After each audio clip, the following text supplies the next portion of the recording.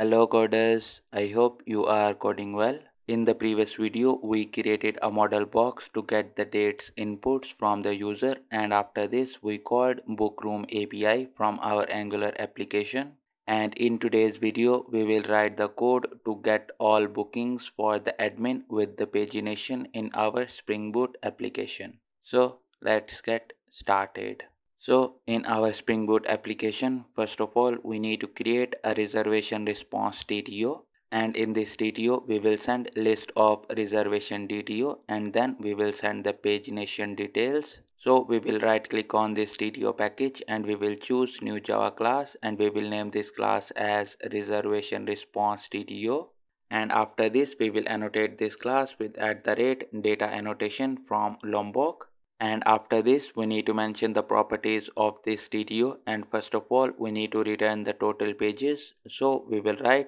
private and the data type of this will be integer, and we will name this as total pages. And after this we need to return the active page number, so we will write private and the data type of this will be integer as well, and we will name this as page number. And after this we need to send the list of reservation DTO, so we will write private and we will mention list, and we will import it from java.util. And after this we will mention reservation DTO, and we will import it from hotel server.dto, and we will name this as reservation DTO list. And with this our reservation response DTO is completed. Now let's open our reservation entity, and in this class we need to write a method to convert this reservation entity to the reservation DTO. So we will start writing a new method, and this method will return reservation DTO, and again we will import it from hotel server.dto, and we will name this method as get reservation DTO. And in the body of this method we need to create a reservation DTO, and we will name this as reservation DTO, and we will initialize this with new reservation DTO. And after this we need to set the data in this reservation DTO, and first of all we will use reservation DTO and we will call a method set ID, and in this method we will pass the ID. And after this we need to set the price, so we will write reservation DTO and we will call set price method, and in this we will pass the price. And after the price we need to set the check-in date, so we will write reservation DTO and we will call a method set check-in date, and in this we will pass check-in date. And after this we need to set the checkout date, so we will write reservation DTO dot set checkout date, and in this we will pass checkout date. And after this we need to set the reservation status, so we will write reservation DTO dot set reservation status, and in this we will pass reservation status. And after this we need to set the user ID, so we will write reservation DTO dot set user ID method, and in this we need to pass the user ID, so we will use user and we will call a method get ID. And after this we need to set the username, so we will call set username method, and in this we will pass user dot get name. And after the username we need to set the room ID, so we will write reservation DTO and we will call a method set room ID.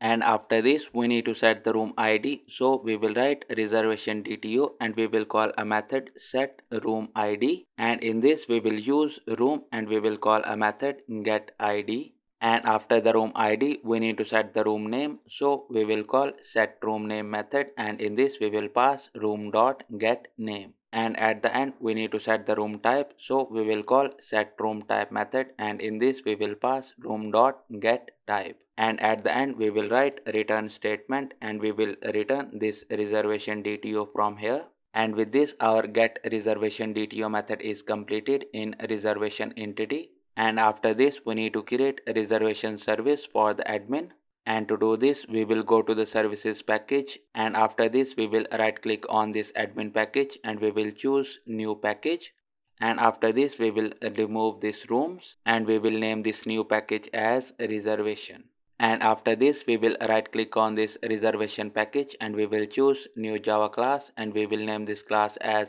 reservation service, and from the options we will select interface. And after this we will right click again on this reservation package and we will choose new Java class, and we will name this class as reservation service implementation. and after this we will annotate this class with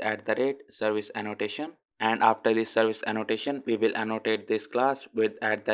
@required aux constructor from Lombok, and after this we will write implements and we will mention reservation service, and after this in this reservation service we need to inject reservation repository, so we will write private final, and after this we will mention reservation repository and we will import it from hotel server dot repository and we will name this as reservation repository, and after this we need to create a variable to hold the page size, so we will write public, and after this we will write static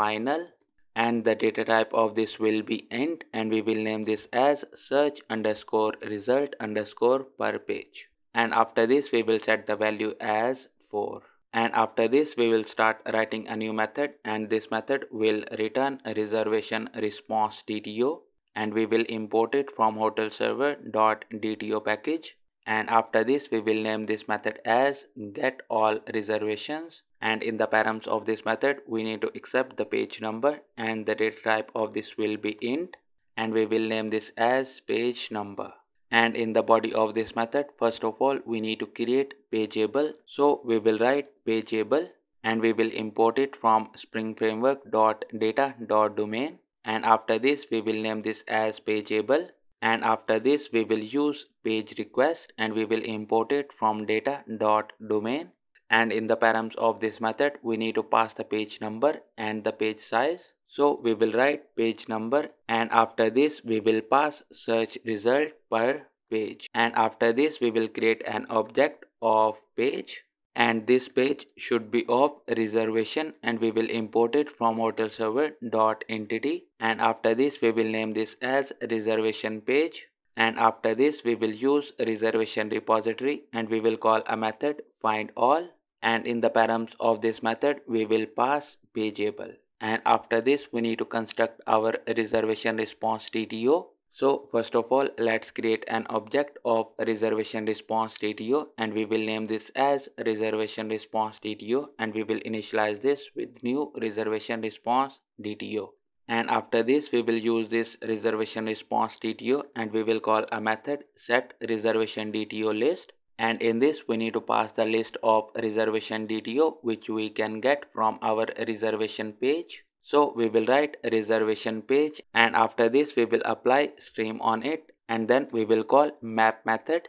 and in this map method we will call a method get reservation DTO which we just created to convert the reservation to the reservation DTO, and at the end we will convert it to the list, and after this we need to set the page number, so we will write reservation response DTO and we will call a method set page number, and after this to get the page number we will use reservation page and we will call a method get pageable, and after this we will call a method get page number, and after this we need to set the total pages, so we will use reservation response DTO and we will call a method set total pages, and in this we will use reservation page and we will call a method get total pages,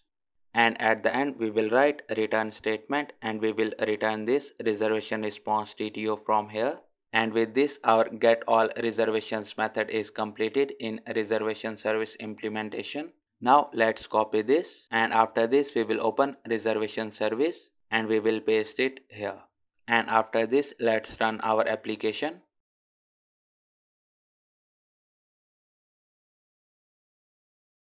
And as you can see our application is up on port 8080 without any errors, and that's it for today's video. In the next video we will complete this get all reservations API call, and after this we will test this API in the Postman as well.